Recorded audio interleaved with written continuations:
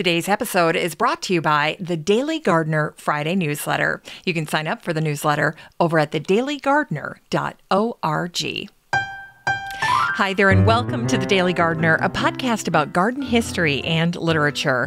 I'm your host, Jennifer Ebling, and today is May 2nd.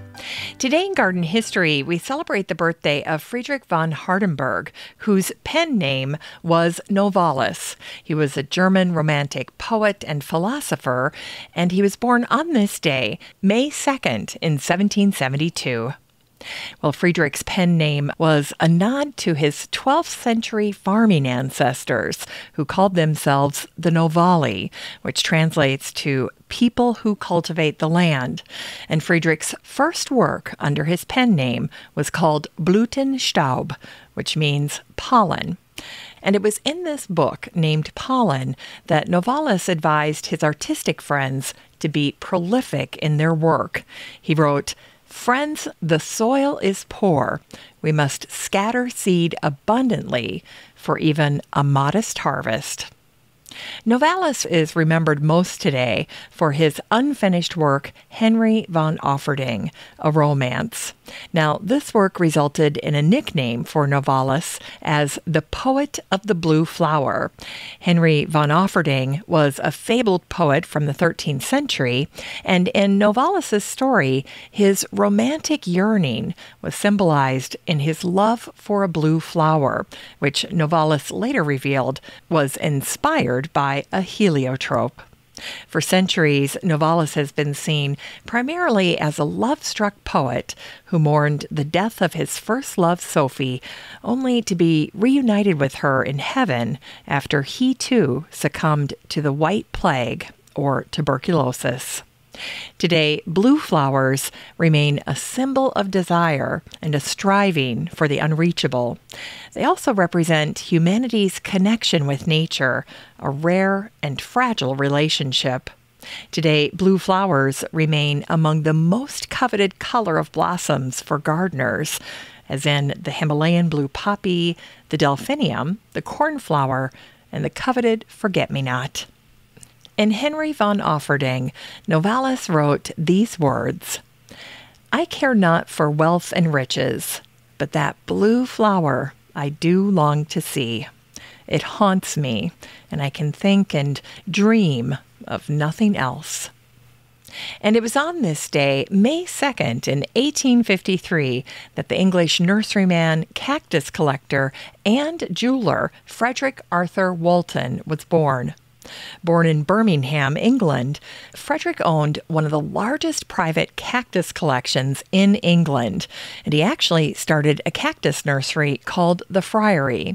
He also created and edited the Cactus Journal, a monthly journal devoted exclusively to cacti and other succulent plants. It ran for 24 issues. Frederick also founded the very first Cactus Society in England in 1895. In 1899, after he was retired from the jewelry business, Frederick traveled to America and Mexico. It was something that had been on his bucket list, and he wrote these words about his trip.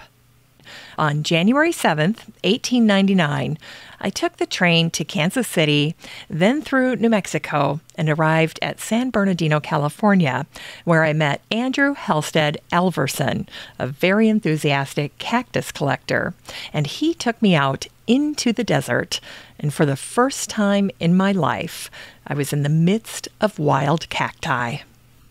Well, the trip was the adventure of a lifetime for Frederick. He battled snakes, scorpions, pumas, centipedes, and the harsh desert sun in an exploration of cactus country that covered over 20,000 miles. Now, today, Frederick is a bit of an enigma. In January of 1900, for unknown reasons, Frederick's Cactus Journal and the Cactus Society abruptly ended. There was mention in the final issues of the Cactus Journal that he was exploring the creation of a daffodil journal, but it was never printed.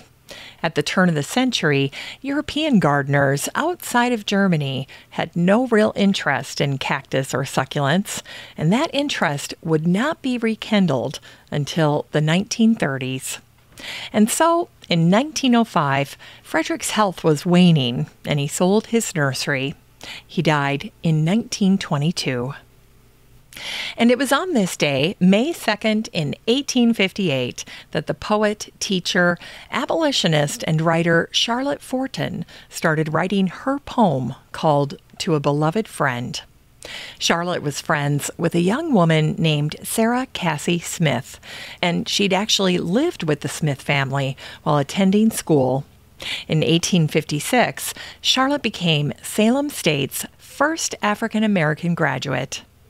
Sarah and Charlotte spent a lot of time together in the years that Charlotte lived with the Smith family. They shared a love for all flowers, and in the springtime, the young women made and received May baskets, and they both enjoyed spring nosegays, or little bouquets. Once, when Charlotte's teacher gave her a little bouquet, Charlotte wrote in her diary these words, "Your voiceless lips, dear flowers, are living preachers." And the day before this day in 1858, or May 1st, Charlotte found herself homesick for Salem and for her friend Sarah. She disliked the noisy city life that she found herself in Philadelphia, and she also confronted greater restrictions on her activities as an African American living in the city of brotherly love before the Civil War. Charlotte had even noted in her diary that she had been, quote, refused at 2 ice cream salons. And so when Sarah's bouquet arrived on May 1st, Charlotte quickly interpreted the meaning of each flower according to florography, or the language of flowers. It was a common way for people to communicate in the 1800s. Sarah's hand-picked Mayflowers symbolized welcome. The little violets represented constant friendship, and the delicate columbine was a reference to separation. The overall message of friendship and love across the miles of separation was received loud and clear. And from her diary, we know that the bouquet lifted Charlotte's mood and inspired her poem called To a Beloved Friend. And it was on this day, May 2nd, in 1923, that Robert Frost's poem, Our Singing Strength, was first published in the New Republic. The poem begins this way. It snowed in spring on earth so dry and warm, the flakes could find no landing place to form. Hordes spent themselves to make it wet and cold, and still they failed of any lasting hold. They made no white impressions on the black. They disappeared as if earth had sent them back. It's time to grow that garden library with today's book, The Land Gardeners by Bridget Elworthy and Henrietta Courtauld. This book came out in 2020, and the subtitle is Cut Flowers. Well, let me begin by setting the table for you, because that's exactly what the cover of this book looks like. You've got a table with a beautiful tablecloth, and then a variety of porcelain vases on the table, all different sizes and shapes. And then behind that, you have a gallery of botanical art. And then resting on the table are cut tulips, all kinds of tulips, parrot tulips, beautiful tulips. And then in 2 of the vases are different arrangements of these wonderful, fresh-picked tulips. And it's just an absolutely stunning cover. And by the way, this is a 5-star book on Amazon as well. Now, together, Bridget and Henrietta are English gardeners, and they established a firm that they call Land Gardeners. And so the book is a reference to their work as well as their shared passion, which is, of course, flowers. So in the real world, the Land Gardeners is a cut flower operation. And in the book, The Land Gardeners provides everything you need to know to set up your own cut flower garden, and then everything that comes after, including gathering the flowers and even arranging. Vogue was a fan of this book. They said, a peek into their blossom-filled world, the book reads like a meander through their tumbling English gardens. The Sunday Times said it was one of the best gardening books of the year. And the Oregonian said, packed with ideas and inspiration, passion, and beauty. This large-size hardcover book is filled with stellar photographs that will also inspire you to display a vase filled with flowers that you grew and arranged yourself. This book is a big one. It's almost 5 pounds, 381 pages of cut flowers from the garden to the vase. You can get a copy of The Land Gardeners by Bridget Elworthy and Henrietta Courtauld and support the show using the Amazon link in today's show notes for around $23. Great book. Finally, we end the show today with a botanic spark that celebrates the birthday of the Irish botanist and explorer Norman Bohr, who was born on this day, May 2nd, in 1893. Norman was awarded the Linnaean Medal back in 1962, and he also served as an assistant director at Kew.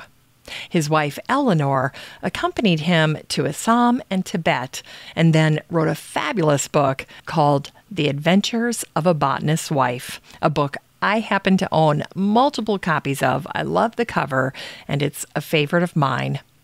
In 1952, the newspaper in Melbourne, Australia, featured Eleanor's book in an article called On Top of the World, and here's what it said. Mrs. Bohr had expected to share exciting plant discoveries and at least to give her name to a rare orchid.